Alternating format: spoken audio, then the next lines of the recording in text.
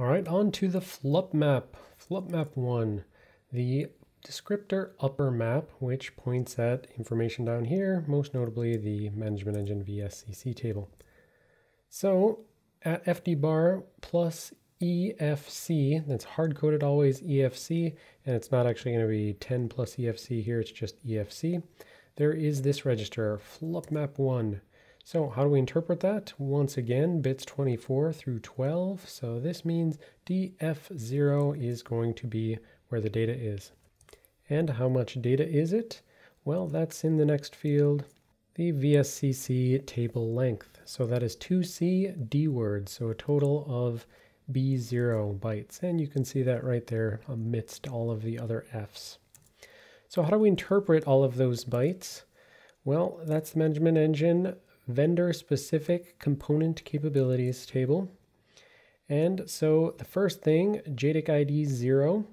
So that is just a sort of industry standard ID, and you can see that it's broken up into a vendor ID, a device ID 0, and a device ID 1.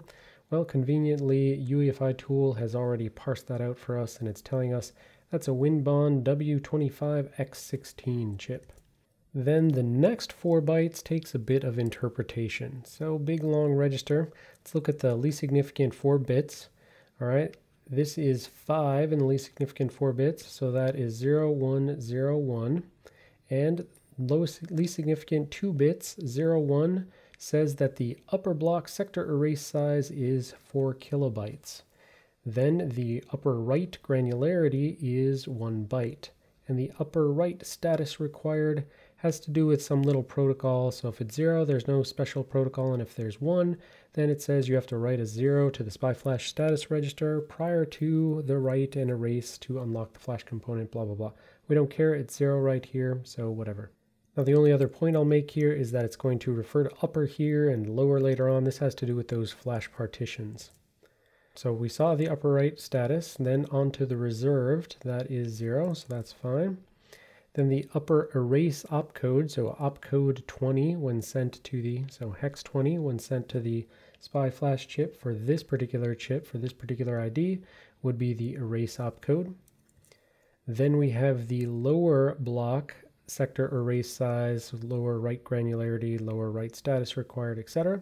And once again, 0, 1, so this is 4 kilobyte erase, 0, 1, so this is a 64 byte write granularity. I think I said that incorrectly on the previous one. And then 0 saying it does not have any requirements to write to the status register prior to a write.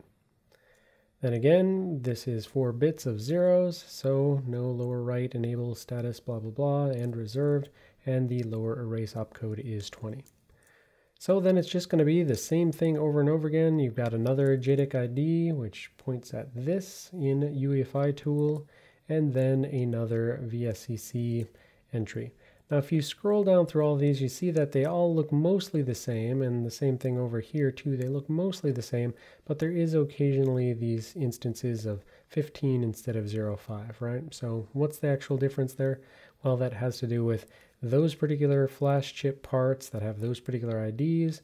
If they have this as their vendor-specific capabilities, then it is 1, meaning that you have to write some 0 to a SPI flash status register before you do a write and erase.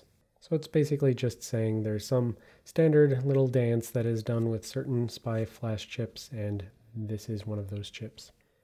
And boom, we are done looking through all of those data structures. That was so much fun, right? And I'm sure you went through all of that, very rigorously as you were doing the lab. So what do we come away with from this? We learned that there's 2 components, one of which was 8 megabytes, one of which was 4 megabytes. And we knew that the partition between those was on the 8 megabyte boundary here. And so the flash descriptor is hex 1000 as usual. And then we have the gigabit from 1000 to 4FF. Then we have the management engine from hex 5000 up to 5 and 5Fs. And then the BIOS region starting at 6 megabytes going all the way up to 12 megabytes.